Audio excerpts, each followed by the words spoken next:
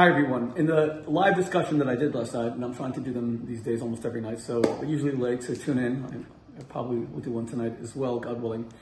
One of these Israel haters, who at least had the courage to show his face, one of these anti-Semites was saying that, Shmuley, you're an Islamophobe.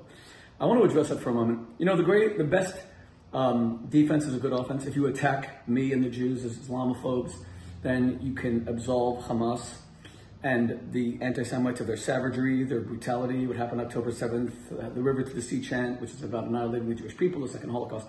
So I rarely allow myself to be put on the defensive, and I'm not going to do it now either. I want to just be clear what the difference between an Islamophobe is and someone who wants to stop the Islamists.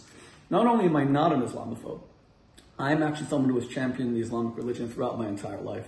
When I was a rabbi at Oxford University, I worked so hard to get Muslim students halal meat, which they did not have at the time because halal and kosher are essentially the same. They used to come to me for Shabbos dinner, tons of Muslim students from some of the most distinguished Arab families in the world.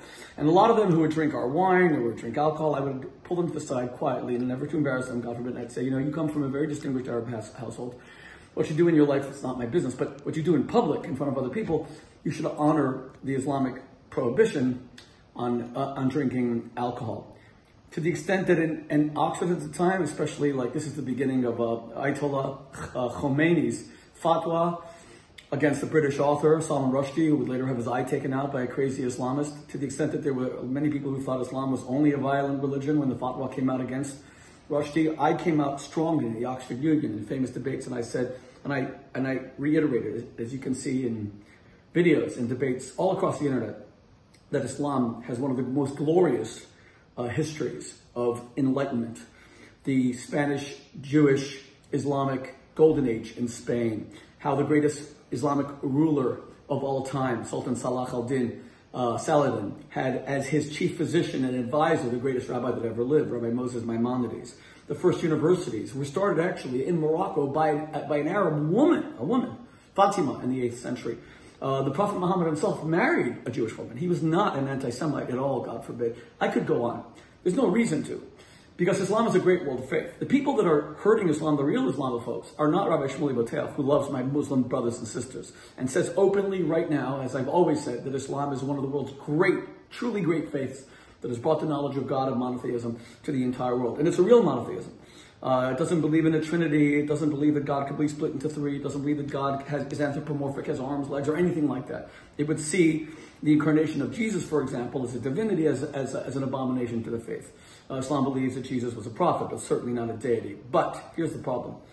The real Islamists are the Islamists. It's all you people out there who want to see me dead, who threaten my children with death, God forbid. It's the people like Muhammad Hijab who are an embarrassment, an ignoramus, a bully, and an abomination to Islam. And all you fools who are stupid enough to follow this buffoon who doesn't know Islamic law, who says openly that the Quran says that 5-year-old girls can have sex. Who's the real Islamophobe? Rabbi Shmuley Boteach, who wants to restore Islam to its great history, its great glory as a faith of peace, coexistence, harmony, like I see all the time in Dubai, in Abu Dhabi, in the United Arab Emirates. What a glorious Islam, in a very religious society. I was there during Ramadan, watching people fast the whole day, 30 days. It was so inspiring. I'm Islamophobe, or is it Muhammad Hijab and all of you who are like him or are silly enough to follow him, who says that Islam says that AIDS is a punishment from God to kill off gay men and have them die the most gruesome way. He actually says that blood comes out of their anus and things like that, always speaking about male and anatomical parts in the most disgusting way, speaking about little girls having sex. I mean, this stuff is grotesque and it makes Islam into an abomination, let alone the constant calls for jihad as a genocide against the Jewish people. That's Islamophobia. Take your religion back, for God's sake. Take it back already.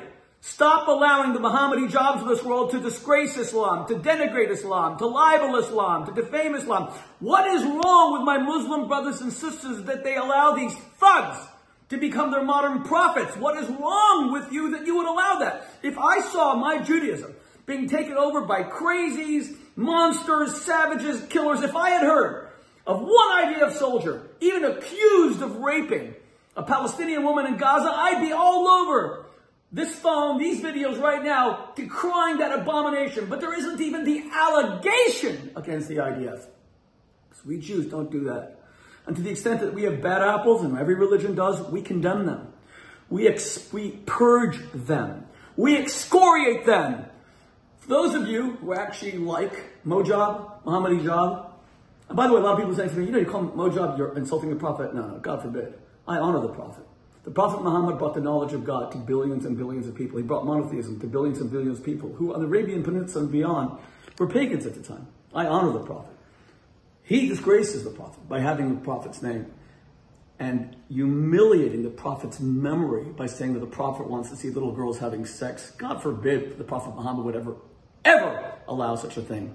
Or that the Prophet Muhammad would look at a gay man dying of AIDS and say, good for you, I hope you suffer because God's punishing you. The Prophet Muhammad would never do any such thing. Now, for those of you who believe he would, then you can follow Islamism all you want, which is a political ideology that wants to see people die, not in the name of religion or Islam, but just in the name of hating Jews, of hating the West, of hating people that are different.